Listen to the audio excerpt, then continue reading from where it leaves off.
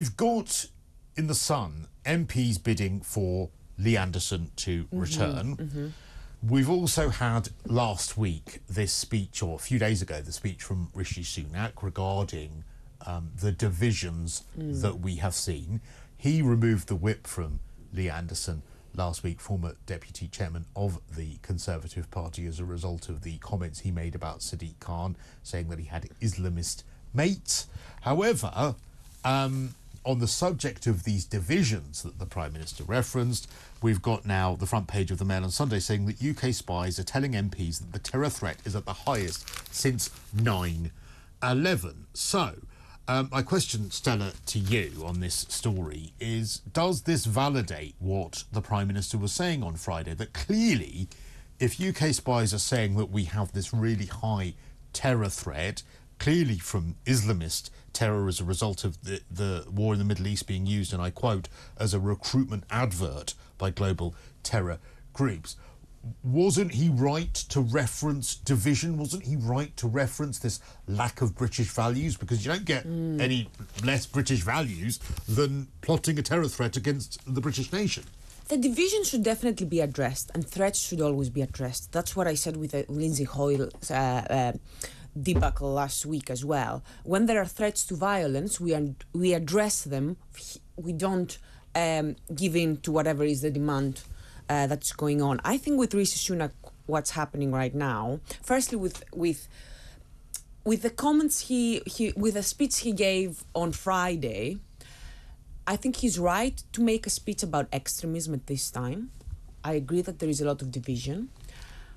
I do think there is some justification in terms of having a higher risk for terror, but I do think that he made it primarily for political reasons. And I do think that he didn't handle the situation with Lee Anderson very well, because what it shows to me is he has this fear of the Reform Party and of the Conservatives not being seen to be right-wing enough, because for whatever reason, it seems to me that Rishi Sunak thinks that they will be gaining more votes or losing more votes from a party like Reform unless they show that they will allow their MPs to make comments that seem to be a bit Islamophobic. Basically, what politicians have been talking about a lot is, you need to make sure that we're allowed to say what people think without us having to, check our language for political correctness or whatever. And a lot of people have been saying that on both sides of the argument, like both on anti-Semitism and Islamophobia, and then on immigration and on other issues. You see a lot of people on the Times, I think it was a couple of days ago, there was this article about, we need to be allowed to speak about immigration honestly. And there is this debate that keeps on coming back. Aren't you somewhat contradicting yourself? Because on the one hand you're saying, look, Rishi Sunak wasn't fast enough on Lee Anderson and wasn't perhaps strong enough on it, but on the other hand you're praising him for saying, look, these divisions are wrong. Well, surely Rishi Sunak did the right thing by calling out these divisions. Really, I don't praise him. I think that he's doing something too late and not in a very honest way, because in my opinion he's the only reason why he hasn't kicked Lee Anderson out of the Tory party, which in my opinion is the correct response, because if he's holding the Labour Party to such high standards in terms of anti-Semitism, he needs to apply the same standards. Renee, I can see that you are literally about to gnaw on the table, so I need to just bring you in. Just as Benedict said yesterday when we had him, it is this left-wing approach to, he's only making that statement because it's political, which actually is the smokescreen to not allow us to talk about the elephant in the room, which is that the whole of the West has a massive problem with Islamist extremism, and we have to be able to talk about it, and talking about it is not Islamophobic. My issue with saying that Islam is that the West has a problem with Islamism, what I don't like about the speech Rishi Sunak made, and what I don't like about the way this debate is going, is that you're making it sound as if the problem is with Muslims more generally. Not you, sorry, not you in particular, but the way this debate is going, it is alienating moderate Muslims who do not agree with the extremist rhetoric, who do embrace British values, who have British citizenships, who live among us, and the same goes for when everyone who goes to the pro-Palestine protests is being branded as an extremist or an Islamist or a mob. And this is where I disagree with Sunak a lot, where when you describe all of these people as a mob, you are making them feel that like they're not part of the mainstream. But if the threat is coming from Islamist extremists, aren't the British public and people of the Islamic faith intelligent enough to know? And if you are of the Islamic faith and you know that that doesn't mean you, call it out. Then surely it's right to call it out. That's where literally UK spies are saying where the threat is. 90% of the 40,000 or so people who are on the terror watch list are as a result of Islamic terror. So that is where the threat is. And so I just wonder how you would suggest that threat is addressed and called out if your worry is, by doing so, it sort of is driving what you perceive to be Islamophobia or anti-Islamic sentiment. So when you look at how terror threats in the past have been addressed, very often the way the police is tipped off is by people who are already in the same community with these people, so their family, their friends. So if you're talking about Islamist terrorism, the extremist terrorists and the threat of, and how do you address that, the way you address that is that by recruiting the Muslim community on the war against terrorism, and by making them feel like they are part of the British community, not by alienating them, not by telling them you're all terrorists. He hasn't by done that. Acknowledging, but when you're calling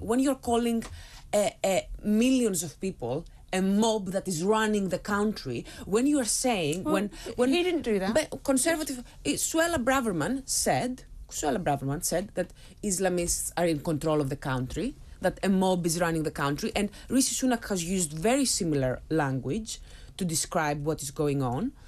When you're saying that, when you're telling to the Muslim community in the UK, which is not one community, I shouldn't use this phrase, but when you're telling them that, then you're alienating them. That's Islamists.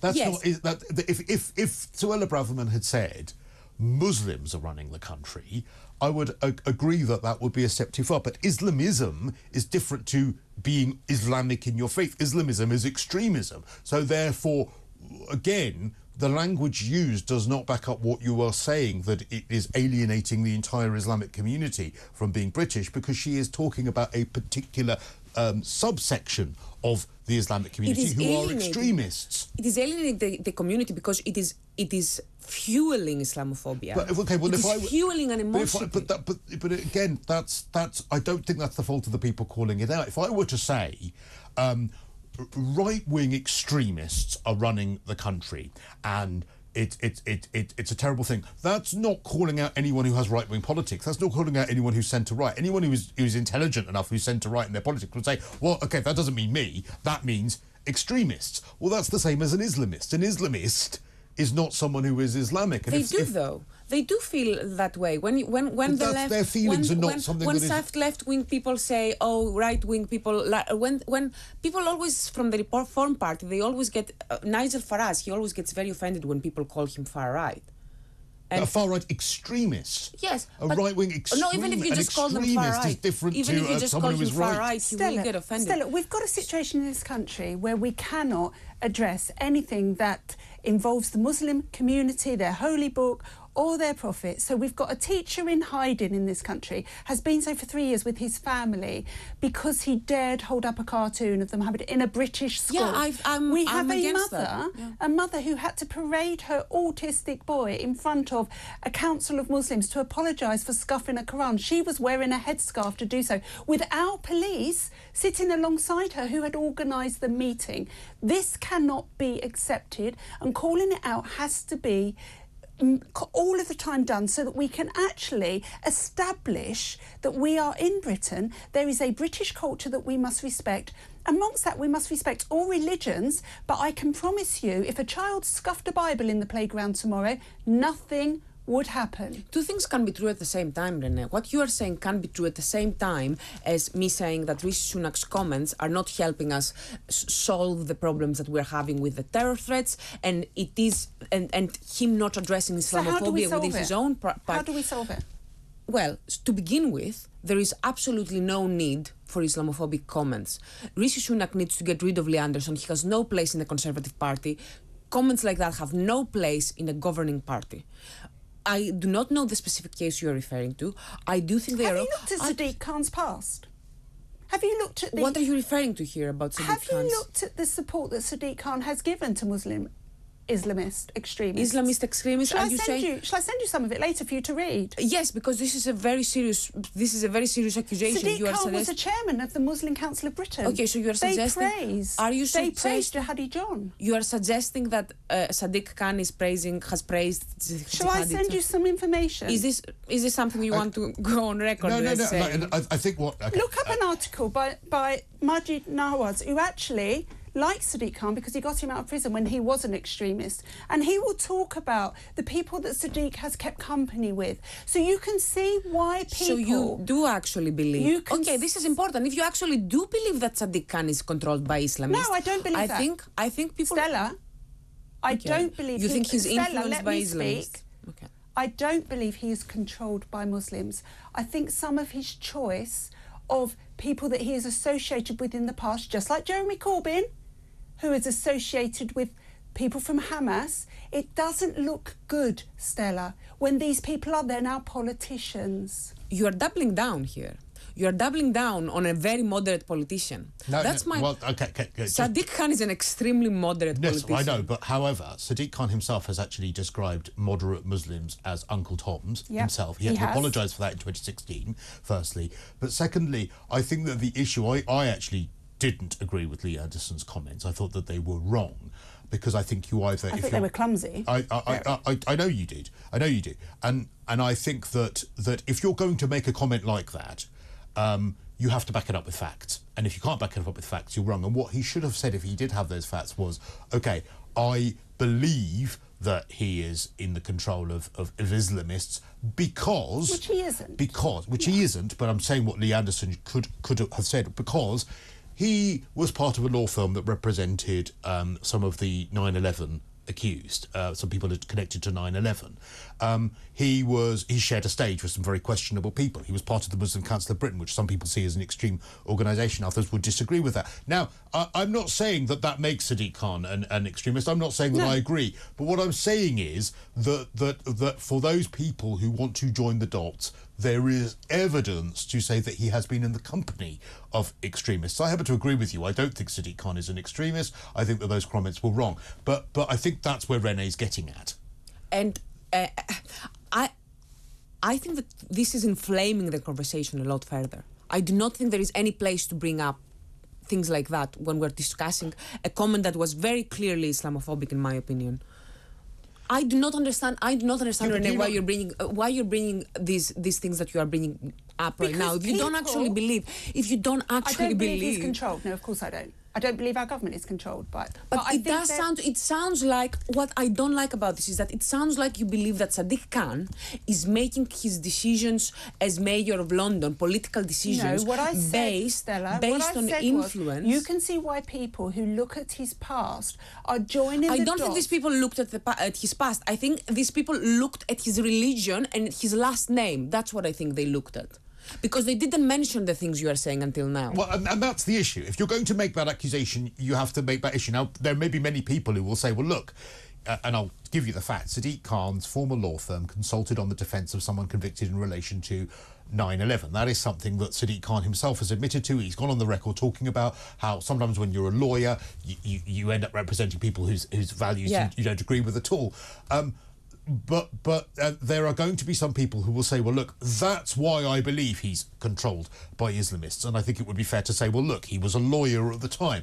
But those are the examples that I think Renee is referring to as to why some people may join the dots. You think that that's utterly wrong? Unrelated to his politics, to his career as a politician, to the things that he stands for, his values, his policies, completely unrelated. And this is why I think that bringing issues like that up is Islamophobic, actually, and I'm not trigger happy with Islamophobia. I agree with you, Renee. There is a problem. There are some people in British society who feel like it is too rude to talk badly about another religion, specifically about Islam. And I think that this often has to do, I don't know, maybe some guilt, maybe their politics, maybe their manners, the way they were raised, whatever. I agree with you. I think it's ridiculous. We should be able to be against any religion, but that doesn't mean that we should be allowed to judge people publicly, especially politicians, especially at a time when the emotions are running so high. So the Liberal Democrats lost a leader once because of his religion. Because in his religion, they're against gay sex, homophobic, you would say.